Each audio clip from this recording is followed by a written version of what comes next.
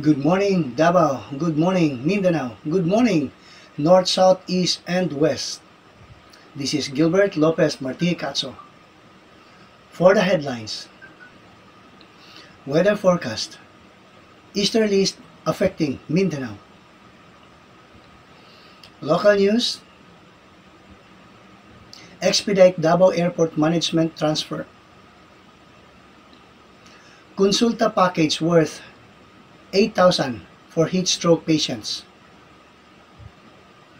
Davao Light announces power interruption in cities south north. UP Mindanao MD program to address low doctor to patient ratio in Mindanao. National news. Marcos vows to support planting of 100 million coconut trees. Philippines hits China over unverifiable fabricated recordings. International news. RFK Jr.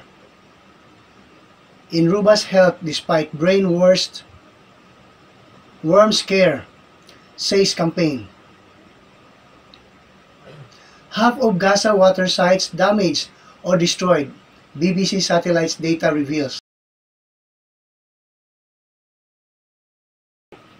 Entertainment news. Kendrick Lamar's beef with Drake's and J. Cole explained. Running Man Philippines races to Season 2 this May. Sports news. Naturalization process starts for Gilas Pilipinas prospects Benny Boatwright in Senate. You feel like a god. The anatomy of a knockout. Featured stories. Celebrity ship Alexandra Macias' favorite ways to enjoy Marcel during the Olympics and beyond. Ren Galino's journey to pose and near Pulitzer win.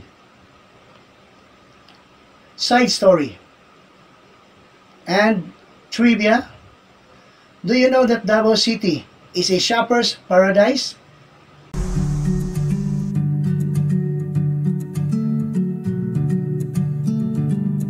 Weather forecast. Mindanao will be partly cloudy to cloudy skies with isolated rain showers or thunderstorms due to easterlies, localized thunderstorms. Light to moderate winds from east to the northeast with slight to moderate seas.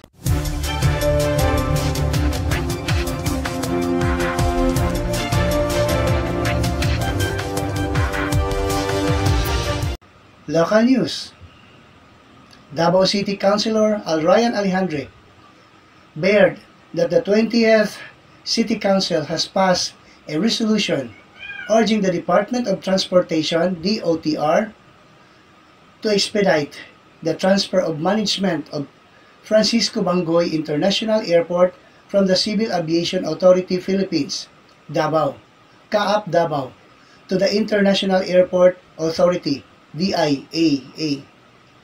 Alejandre, who chairs the Committee on Tourism and Beautification, said during the media interview on Tuesday morning, May 7, 2024, at the Sangguniang Panglungsod, that the Council endorsed the resolution proposed by Councilor Bernie Alag. The resolution aims to push DOTR Secretary Jaime Bautista to hasten the turnover process, which has been ongoing since 2019 without completion by 2024. He emphasized that stakeholders rightfully expressed concerns about airport's facilities given the 200 terminal fee that they pay. Alejandro highlighted that once the authority transferred is finalized, the IAA will have autonomous control, allowing terminals fees to directly fund airport improvements. The councilor expressed expectations for the transition to conclude by December 2024, involving a series of operational changes. PhilHealth Davao said that patients who experience heat stroke and exhaustion can now avail of a consultation package worth 8,000. Clea Gail D. Guevara, Public Relations Officers at the Public Affairs Unit of PhilHealth Davao, said during the Kapihan sa Davao on Monday, May 7, 2024, at SM Ecoland that if someone needs to be rushed or admitted to the hospital due to heat stroke or exhaustion, PhilHealth will cover their expenses.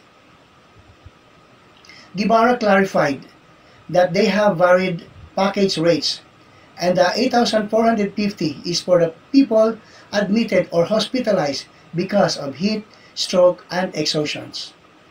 However, Guevara stressed that prevention is still better than cure does. People must avoid staying outdoors for too long, especially during extreme temperatures. She added that if they are already experiencing a symptoms of heat stroke, they must immediately go to the nearest hospital to get checked. Davao Light and Power Company, Incorporated, announces its scheduled power interruption affecting some parts of the city south and city north of Davao areas starting May 9 to 10, 2024 to conduct maintenance activity.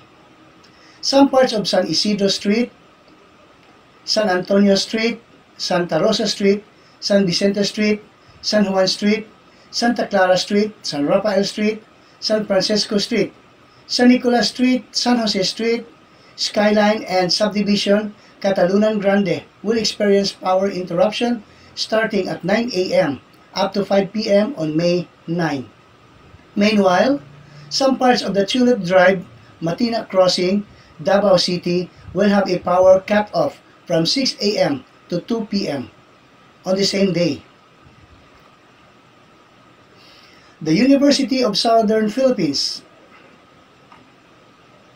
The University of the Philippines System, UP System, through UP Mindanao, is set to institutionalize the first state university's Doctors of Medicine, MD, program in Davao City in the academic year 2025 to 2026, aiming to address the low doctor-to-population ratio in the island.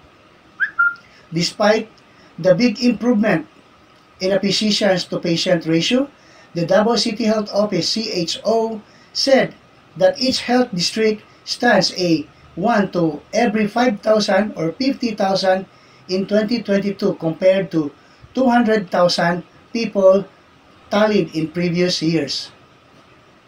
This will be the priority of the National Comprehensive University in the country committed to helping the social and healthcare needs of not just the Davaoenos but also the Mindanaoan community by bringing the UP Philippine General Hospital, UP PGH, level up to the top-tier medical system, clinical research, and to provide cutting-edge technology to the island.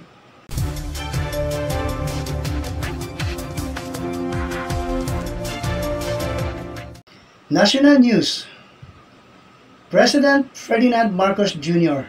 has reiterated his commitment to fully support efforts that aim to plant 100 million coconut trees, which can make the country the world's top exporter of coconut. Marcos presided over a meeting with the Private Sector Advisory Council Agriculture Sector Group, PSAC, ASG, on Wednesday, May 8, 2024, where they discussed recommendations on the development of the coconut industry and other agricultural products. PSAC Agriculture Sector Group members Christopher Pu of Century Pacific Group raised the need to accelerate the launch of the massive coconut tree planting program by increasing the said nut productions. The Department of Foreign Affairs (DFA) warned on Thursday, May 9, 2024, against falling for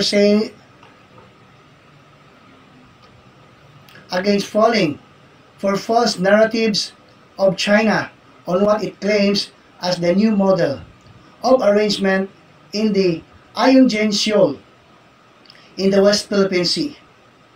The DFA cautions against falling for false narratives, resorting to tactics such as releasing unverifiable recordings of supposed conversations with Philippine officials could demonstrate efforts to sow discord and confusions among Philippine agencies and the Filipino public. It said in a statement amid the reported release of alleged transcript and audio recording of the conversation between the Philippine military official and a China diplomat concerning the Ayungin Shoal. The DFA reminded that diplomats should strictly adhere to the 1961 Vienna Convention on Diplomatic Relation, BCR, particularly Article 41, which states that it is the duty of all persons to respect the law and regulations of the receiving state. They also have a duty not to interfere in the internal affairs of that state.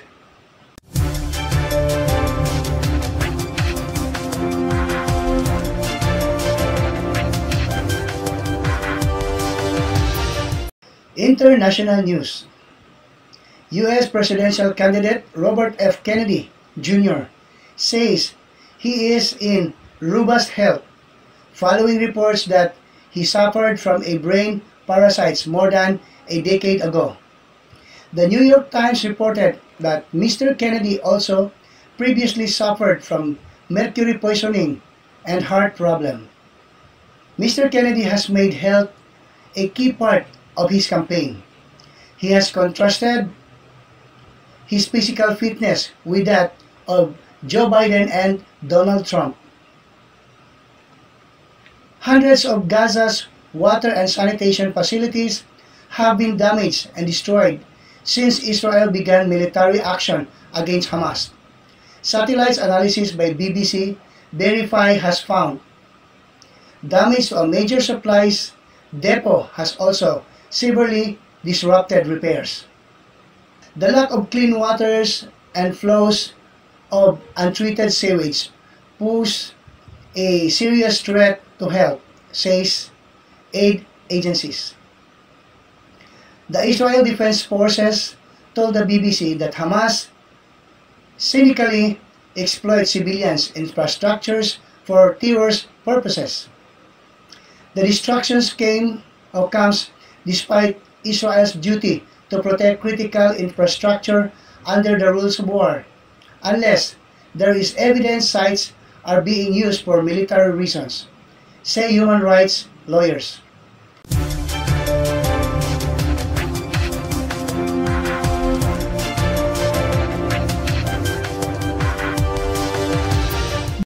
Entertainment news. Rappers have been trading insults since the dawn of hip-hop. Rappers have been trading insults since the dawn of hip-hop. It's part of the culture, a test of lyrical skills, and a declaration of superiority that has produced hundreds of classics, diss tracks, from Tupac's hit "Imap" to Jay-Z, "Take Over." The latest beef has erupted between three of hip-hop's biggest stars, Drake, Kendrick Lamar, and J. Cole, and was triggered by a seemingly innocuous lyrics praising their respective careers. Who will bring the most competitive spirit in these seasons and be deserving of the title Ultimate Runner? Just Keep Running Man, the most watched reality game shows on Philippine TV in 2022. Running Man Philippines is back on GMA Network for a more hilarious, entertaining, and fun-filled season. Returning to the show beginning May 11 and 12, our Kapuso star Michael Dais, Glyza de Castro, Lexi Gonzalez, Buboy Villar, Kukoy De Santos, Angel Guardian, and the newest addition to the session or to the season's runner, Miguel Tan Felix.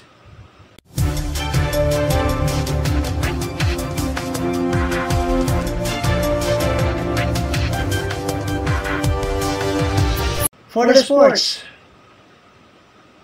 if the citizenship bid poses true, Benny Boatwright will be the latest enforcement of Gilas Pilipinas along with Justin Brownlee, Angie Comey, and Jordan Clarkson. The 27-year-old forward who helped the San Miguel Beermen claim the PBA Season 48 Commissioner's Cup Championship previously said it was a no-brainer to become a part of the Gilas Pilipinas naturalized player pool. On Monday, Senator Sani Angara filed Senate Bill number 2646, which sought to grant citizenship to the 27-year-old Boatwright. The 68-year-old made his professional boxing debut as a teenager, but is most famous for steering Ricky, the Hitman Hatton, through his glory years. As he watches from ringside, he sees where the punches land, but also in the innermost thoughts behind them. Fighter might say they don't want to hurt their opponent, but let me tell you, when you're in there, you do. He says, you absolutely do. You want to knock them out. You want to keep hitting them until they drop.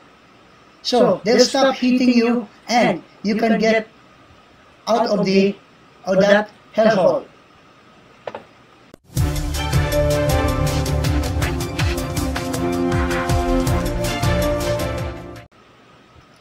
Featured stories: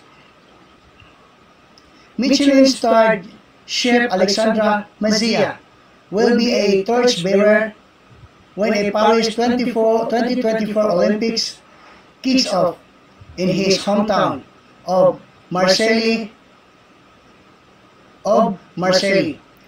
He is his guide to the city from sunset to seafoods. A sultry city and a gateway to the south of France, Marseille thrives on fusions of cultures, flavors, and colliding landscapes. The city's seafaring tradition dates back to the ancient Greeks, and lifestyles concentrates around the old port on tight, cobbled streets. In summer 2024, the Paris Olympic Games descend on Marseille. The pristine Rocas Blanc Marina is set to host Olympic sailing, windsurfing, and kite surfing, while footballers will face off at the nearby 67,000 seat Stade Bolidrome. Masaya, who is set to serve as an Olympic torchbearer on May 8th, runs his avant-garde modern French restaurant. I'm on quiet lane in between the two venues, along with his popular lunchtime food trucks Michel per serving crochets, fries, and chicken bruschettas.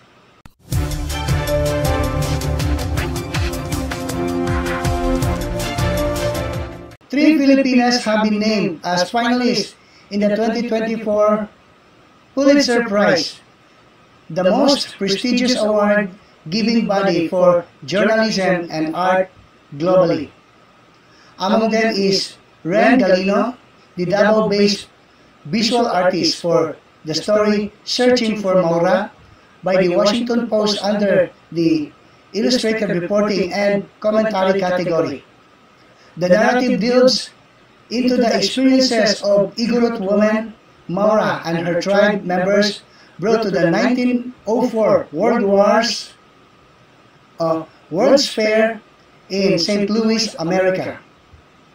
She collaborated with Washington Post reporters Claire Hele and Filipino-American Nicole Dunca.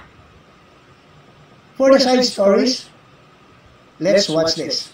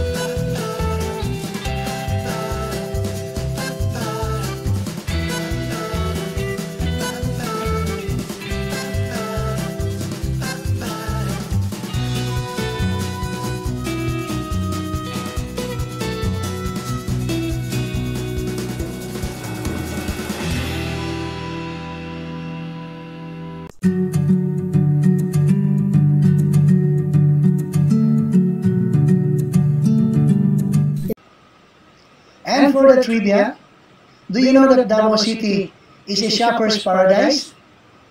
From high-end malls to local markets, shoppers can find a wide variety of goods, including locals, handicrafts, and souvenirs. That's all our news for today. Please like, share, subscribe, and click the bell button for you to be updated on the Pinoy Rab Davao News Channel. This is Gilbert Lopez Martije Cacho. Good morning.